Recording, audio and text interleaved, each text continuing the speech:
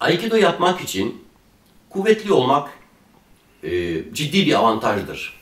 Kuvvet iyi bir şeydir. Kuvvetli olmak iyi bir şeydir. Ama daha iyisi kuvveti doğru zamanda, doğru yerde akıllıca kullanmak. Aikido yapmak için kuvvetli olmak şart değildir. Az kuvvetle eğer kuvvetimizi doğru şekilde kullanırsak çok iş yapabiliriz. Bu nedenle Aikido'da özellikle Aikido çalışanların artı olarak bir de hani bedenlerini güçlendirmek için bir fitness programı uygulamaları gerekmiyor. Hatta bazen bu olumsuz da etkileyebiliyor. Daha esnek, daha yumuşak bir beden Aikido'da daha tercih edilen bir şeydir. Çok kaslı bir beden esnekliğini biraz yitirebiliyor.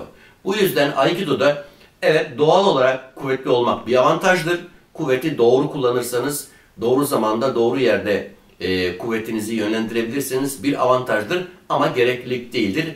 Zaman zaman bazı durumlarda da daha az kuvvetli olmak Aikido öğrenmek için bir artı haline gelebiliyor.